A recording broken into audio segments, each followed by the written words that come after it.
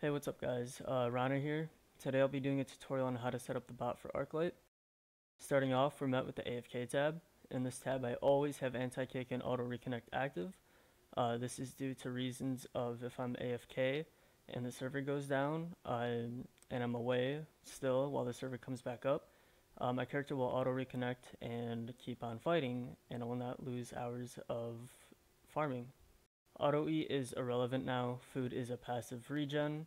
If you have dragon fruit, it'll give you a permanent health or mana pool buff, just like an outfit or a mount would. If there is any item you're looking to buy, trade, or sell, putting your offer into this prompt will make your message known to the community. Next up, we have the supporting tab. Auto haste is a must-have enable. You can put a specific haste into this command prompt. It does not have to be just a Tanny her. For example, Guardians can have shield haste or droids can have a Tanny Gran her. Auto change gold, in my opinion, is useless. You can always just deposit it into your bank as such. The private message alarm is useful for when you're watching videos or doing homework and you're just waiting for a special event, world boss, capture the flag, etc. All you have to do is enable it, set it to Xenobot Classic for if you don't want a jump scare, and 1-up if you need to be notified. Be careful, it's extremely loud. Once you enable it to your liking, just tell your friends to message you, and when time comes to the event, you'll be able to be notified and you'll be able to go. Moving on to the general config tab, this is where most new players panic. These are the two main things that you want to have activated on your bot. Obviously you want to have activate CO enabled if you're a healer. Depending on your vocation, you want to have activate heal rune or combo heal rune. Activate heal rune spams it. This is used for mostly squishy classes that need to be healed 24/7. Combo heal rune is used for more tanky players that don't die as easily. ST configuration, this is for mages right now. It's only for sudden death, but there's soon to be a patch where you can use avalanches and GFBs. Also note that when I click activate heal rune, since I do not have it in my bot, it'll show an error message. This error message will appear whenever there's something wrong with your bot. Once you have all that activated, we'll move on to how you actually set everything up. First, click on the NON and then click on what vocation you are. Then click on the quick button tab right below and a menu full of spells will pop up. This will vary depending on what vocation you are. I know for Droid right now it doesn't show anything. Note that these spells can cancel each other out or share a cooldown, so test out which ones best support your class. Now onto the healer config. A vocation will usually have a spell that heals lightly and shares a small cooldown, and another spell that will heal heavy with a larger cooldown. To find out what spells you can use at your current level in vocation, head to the right top and click on the purple/blue book that says spell list. When opened, select your vocation and what type of spell you're looking to use. Since I'm a tamer with the appropriate level, I would prefer to use Healing Petal as my healing spell.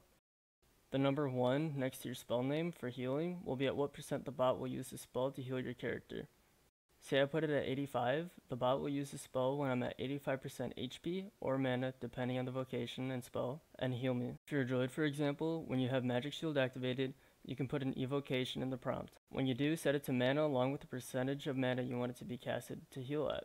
This is not just a strictly heal health configuration, this is for mana too. Now click the select heal rune button on the right hand side.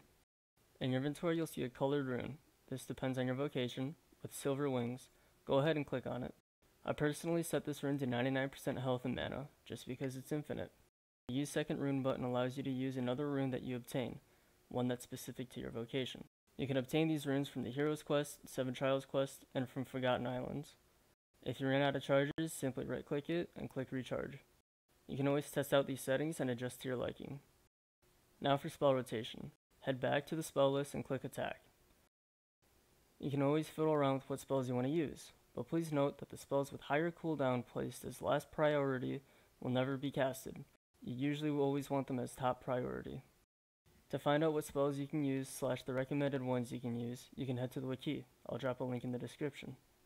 You're always able to test out a new spell rotation in the trainers area and see if it improves or weakens your DPS.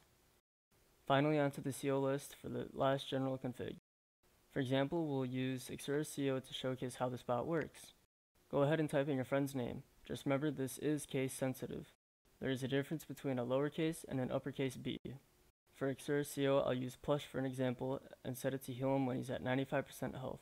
And say I wanted my other friend Chow to be healed at when he's at 95% health. As you can see, I set both my delays to 1, but the person on top will take priority over the person on the bottom. Setting delays helps take priority over what spells to be casted first. Be sure to always check the cooldowns on what spells you're going to cast. If you're about to die, the bot will prioritize your healing over using a CO configuration. Moving on to targeting. I personally always have auto target on, and I type in anything into the prompt. It does not matter what I type into the prompt because I will put attack all creatures on. Health range and danger you don't have to touch, but if you want your monsters customized of when you're going to attack them, feel free to mess with it.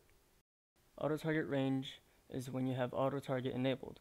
The number in the box indicates on how far away the creature will be selected for targeting. Target scan interval is how fast the bot will scan for a target within that range. So a higher number for auto target range and a lower number for scan interval will create more stress on your device and can create lag sometimes. If you prefer hunting with having follow on 24/7, feel free to enable the follow option at the bottom of the targets tab. Under the settings tab is where we can save our bot's configuration. Personally, I type in the character's name so I don't get confused with the others, but feel free to set it to whatever you like. Simply click on the prompt, then type in what you want.